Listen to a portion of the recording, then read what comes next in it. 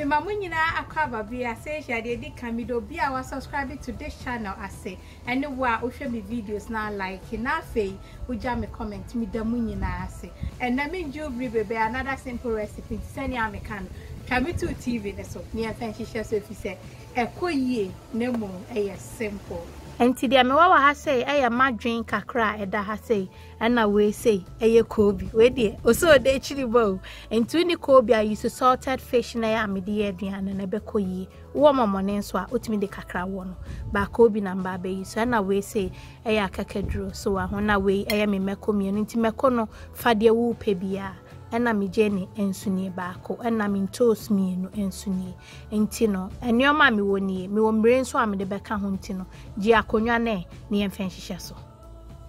enti abusiafo se na me kan ne nkwan we de osho so ti no spinach eni ma hohoro ho ena me de be half a cup of water egu ase so ahun tie wa ase kakra bi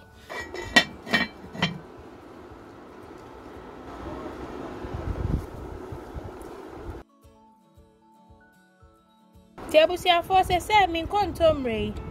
e fa so 2 minutes me sisa ni nyina afri so na afi ya to aso ebusia force say ade man say me spinach nsuo no e na me di bia ka ho so ho na afi odu je ne metwa mu mienu na ade atom na ade wadwene ne nso atom na afi kobi ne nso odi atom na ade toast aka ho na ade meko no say am kind to taste na do akakadro ne nso atom so na baby ayedri de emfanchin bia nka ho bomode aso emfanchin kan we san kobi ni ntina afi wakata so na ehu afaso nti ehu wi a na afi yedi nkomo abosi afo nti ade ba konso a yede beka yenkwa ehu ni we ye friend kipper wa ho eye smoked one me to wo Sainsbury's ubetumi enya bi wo supermarket ni nyina bi emu ehwam na de twa nkwan a Inti sound try bi da bomodin aso be den ube try bi amami ya smoking e kama inti me ba betwitwem ye de akan yenkwa no inti sanem kan enko ba bia o na nkwan we e detu wo de fa fufu bra mesa kakre gusu ama ye to aso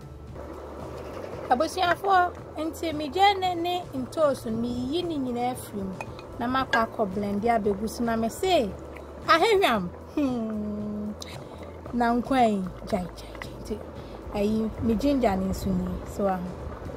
na wa yi ni na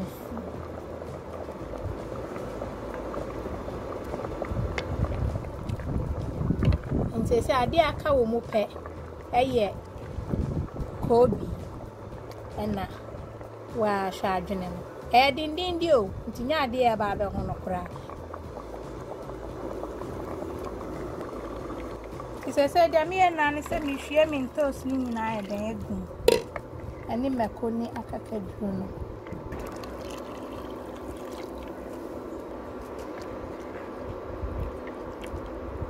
ntudu toast num ni gu mu no na do keepers na gu nam no aka ho so an efi se fi akone de enche na chese ehu fa so a na ye bia ne se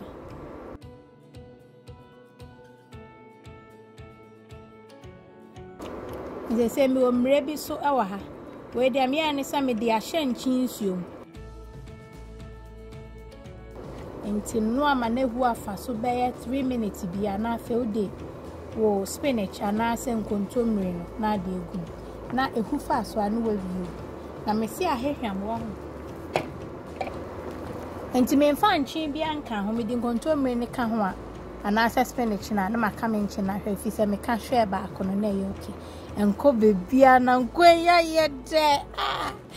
odi afa fufu bra usiwei o sha se original den menya o hwe ye nyina ye sha ideas into the copel board ye ne banchi face so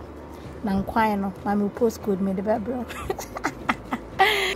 abosia font se hu fa so no afa na me de me spinach no ana se nkontomre no na de egum e sanfru blender ni mo kakra kan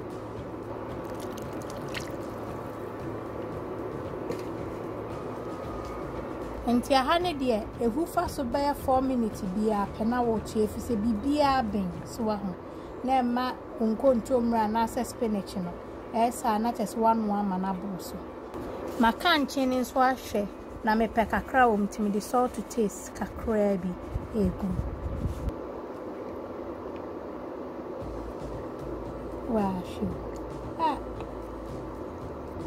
wash me mane hu afa so for be 3 minutes bia na chese mawie na mabeyi ayefure hu akire dondo yeah to aso and just wash nkwa we manya ne thick wa hu me pen very light oba say thick abetumi amagene na emi no so wa hu na chese mu I thick am about 10 and me pen light ankasa na me se ne de and to dia me mai hu afa so na fi yedi nkomo nse say me di me nkruma bia me wo e ka ho we frozen so ahunti no but me use fresh and frozen o cha no what you trash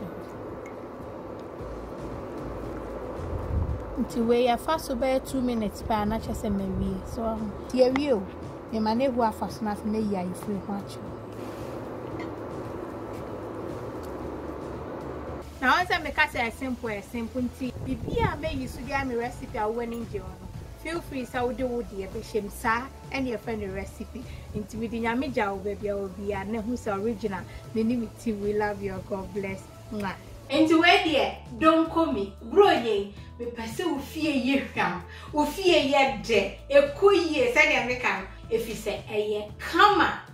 maya akola kitikiti kura follow we a obetimi twa so follow kama and the number obetimi afresh so ye 0044 7519 296911 so into fra ubenya me announce say one of my team ubenya obia